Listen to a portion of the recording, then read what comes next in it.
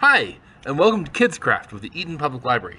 Today, we're going to be making a really kind of fun 3D Dragonfly project.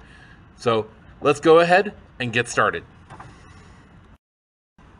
If you picked up the kit from the library, you should have a few Q-tips, a couple of different colors of paint pots, and 2 pieces of our template.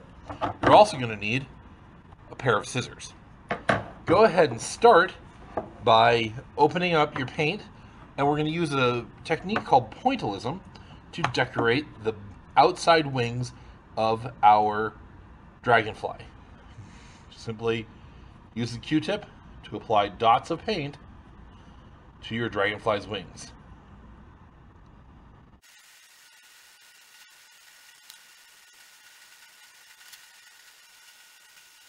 Once you have both of your wings decorated, go ahead and allow them to dry. Once your paint is dry, you're going to cut out this pair of wings, but make sure not to cut through the center. You want to leave the center body intact.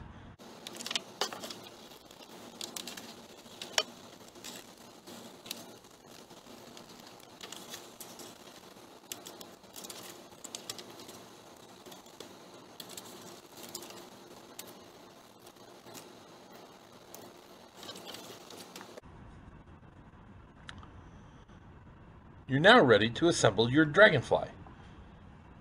Take a little bit of glue stick works well for this project, and put it down the center of your dragonfly's body between the 2 pairs of wings. Take the wings that you cut out and put it on top of the other pair. Then bend these wings up to give your dragonfly a 3-dimensional aspect. Once you have your dragonfly together, go ahead and either paint or color in the rest of the body.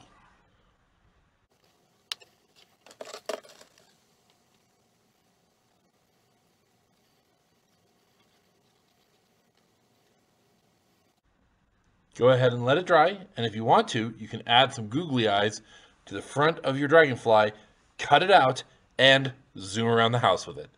I hope you had fun making this kids craft.